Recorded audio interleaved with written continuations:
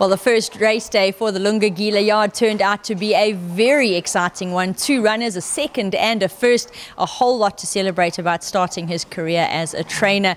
And Lunga, very, very well done. Morning, nights. Yeah, man, nights. You know, I'm trying my best, you know, to go out there and get the results. As I was saying to you, I was very happy on that day. You saw me. It's thousands of people. They're watching my runner, the first runner, you know. And yeah, I'm looking forward to do it.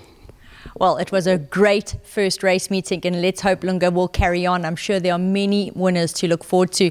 Now, Vizo's Magic, she was the lady that got it right for the yard, and she's going to run again on Friday, where she steps out in race 7. And Lunga, she always tries her best. She loves 1400. Can say that again, Nights. She's a honestly horse. Very close to me. I love this horse. That's why I try my best to find somebody to buy this horse back. And I think she'll run a nice race night. It's not quite a strong field.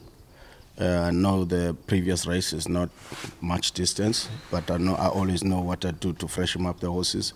I think big runner night. Have to agree with Lunga. I do think we can see her in the first 4 again.